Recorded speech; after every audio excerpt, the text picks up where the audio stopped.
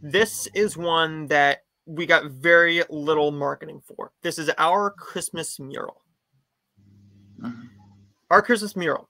When single mom Olivia is secretly entered into a mural contest by her mother, she partners with the teacher, Will. I liked that we got a little bit more of a story involving the son. Because with Olivia's son in here, there's a nice chemistry built between him and his teacher. If you would have just had him there and not done anything, then this movie would have felt completely flat on its face. But I enjoyed this more as a friendship piece, along with the bit of romance we did get, but I just didn't care for the art storyline at all. I thought that the mural was a little bit forgotten about. I'm not a fan of like art. Well, see, I can't really say I'm not a fan of artsy films. I mean, Cruella, Once Upon a Time in Hollywood. I mean, I got a West Side Story poster, two there and right there on the other side of me right now. But just art-based films about art, I don't really enjoy those films pretty much rarely. But what works for me in this film is the friendship built between the teacher and the son, because that relationship is so important and so integral to this plot, to building the romance. Because the son doesn't really have a father figure, and he's acting like a father figure. He's helping him with his issues. But I will just say this. This is a okay film that I don't think I'll be rewatching every year. If it's on, I may turn it on, but it's not one I'm going to go out of my way to watch. Like I will a Hall the Holly or a Three Wise Men. This is a right in the middle of the road Christmas Hallmark film. But what did you think about this film?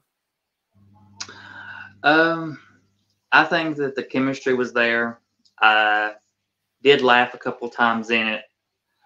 I like the friendship between the kid and him, our main guy. My biggest thing was kind of a trend. I wanted more from our side couple, that they were sort of somewhat building, but they didn't really do a good job at it. It just kind of got ignored a little too much for me. I wish we could have got a little more with them. And then the mural part of it, I do feel like they could have focused a little bit more on it. They didn't really show enough of them working together on it. They do like a little montage once she finally figures out what she wants to do. But you know, because she has that creative block, as she called it in here, which when she kind of broke out of the creative block, I felt like they did that okay. I think they could have gave us a little more to her why she broke out of that creative block, kind of explained it a little better, gave us a little more explanation for that. But I still enjoyed it. I thought it still worked. I ended up giving it a 3.5 out of 5. I think that was probably higher than yours, but it definitely wasn't one that wowed me in any way. I can definitely see people just saying that this one's boring. I could definitely see, you know, the hate for it some, just because it also in a way didn't feel like a Christmas movie exactly. It kind of just felt like an art movie, pretty much.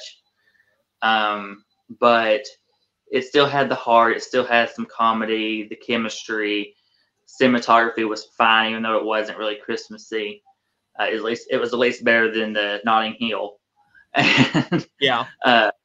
But overall it was it was a fine film that I would watch every once in a while, but definitely not like something I'm going to rush to see again anytime soon.